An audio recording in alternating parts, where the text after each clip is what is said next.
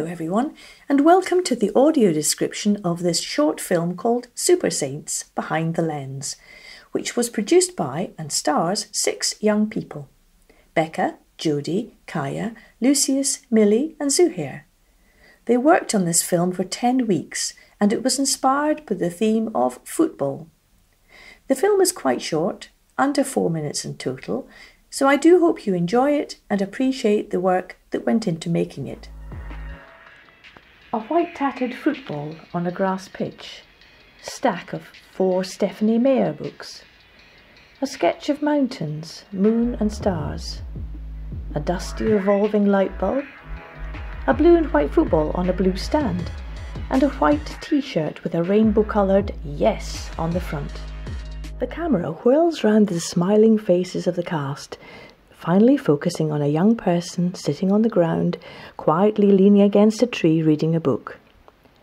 Zed, wearing a blue St Johnstone football top, runs into view, waving his football scarf above his head. Elle, wearing a vibrant yellow t-shirt, waves cheerfully.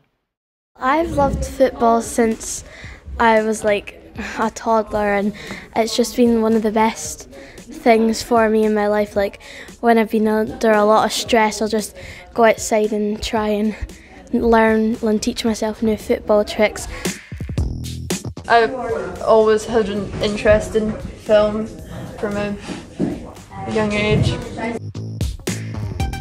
My favourite football memory is when we played against Glenrothes and I scored the 10th goal, plus we won the cup 2 years in a row. Where are you from? I'm from Jordan, but I live in Perth. How's that going for you? I don't know, it's a great place. Terrible weather, but great place.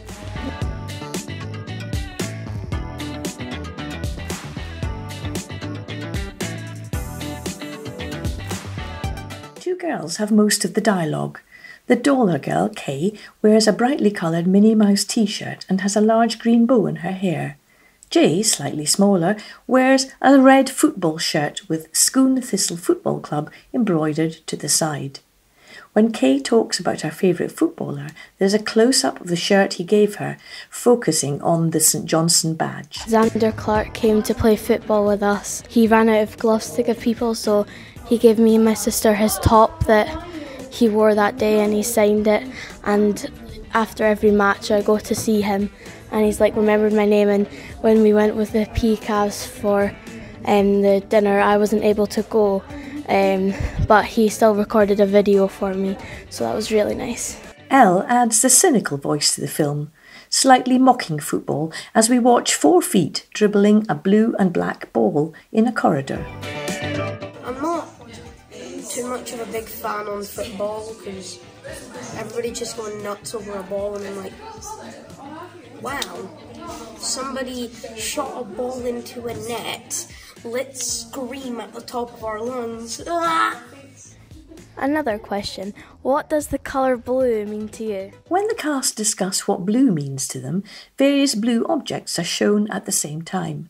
For example, a blue sky with fluffy clouds, a scuffed badge on a green background, Harry Potter book covers, the nylon head of a sweeping brush, a bottle of antibacterial fairy liquid, and a Milky Way chocolate bar.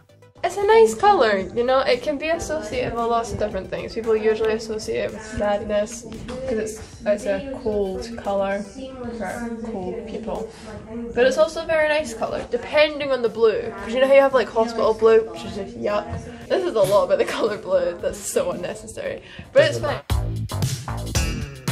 It's a sad colour. Okay, yeah, it's a good one. So from the guy who's wearing it. Yeah. On, like, people are like, this is supposed to get the goal. Like, Sad. It's a sad colour because it brings you sadness. In the thick of a game and the team No. is like, Colour of your tears. like, They're technically queer. What does the colour blue mean to you? One simple answer, 55. Could you go into more detail? Rangers won their 55th league. They won it for the 55th time a few weeks ago. So, yeah. The camera focuses on a very new, shiny St Johnstone football with close-ups of players' signatures. What are your thoughts on St Johnstone winning the cup?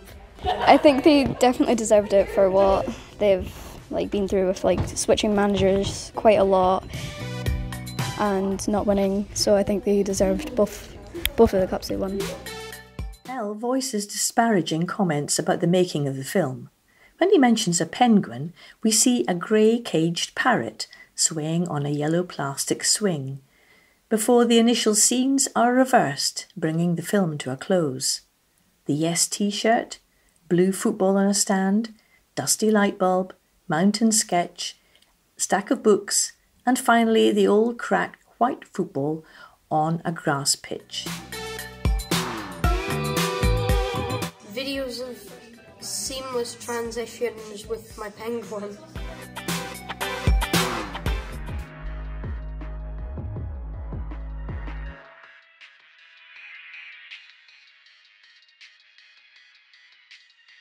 And that is the end of the film, starring Becca, Jodie, Kaya, Lucius, Millie and Zuhair, with thanks to Sammy.